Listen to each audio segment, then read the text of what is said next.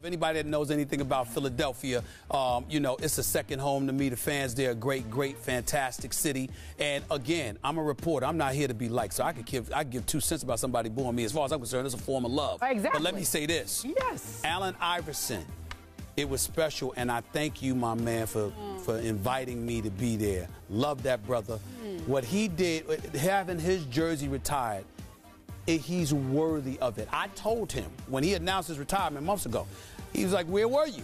I said, I ain't showing up for but 2 things. When your jersey gets retired and hung into the rafters, and when you are inducted as a first ballot Hall of Famer. One of the greatest little men that ever played this game, one of the greatest warriors to ever play this game. And no matter what anybody wants to say about him, I'm going to say it again.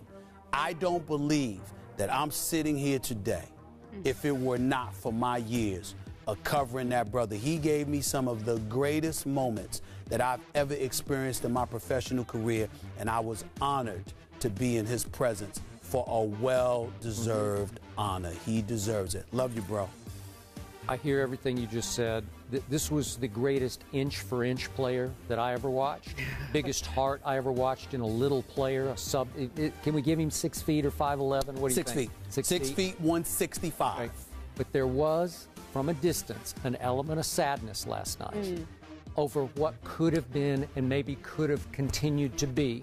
Because his last decent year, he was 32 years of age in Denver.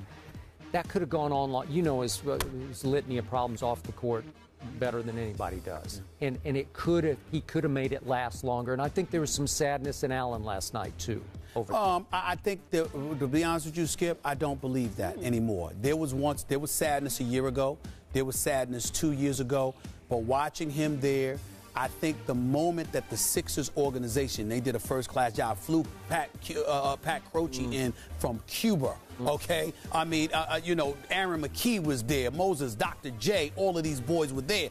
Everybody was in attendance, Theo Ratliff. It was special. The Kemba Mutombo, it was special. But I think when you go out there in that moment, it wasn't an empty seat in the house.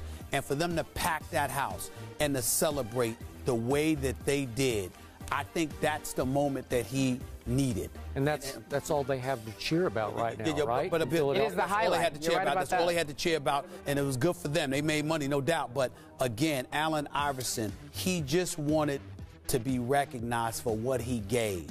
And the fact that they did what they did for him, I think he's okay. I really, really do. He looks good. Yeah. He's getting better and better. And and I'm unapologetic. I'm not just a reporter. I mean, he ain't playing anymore. That's my man. That's your man. He's a friend.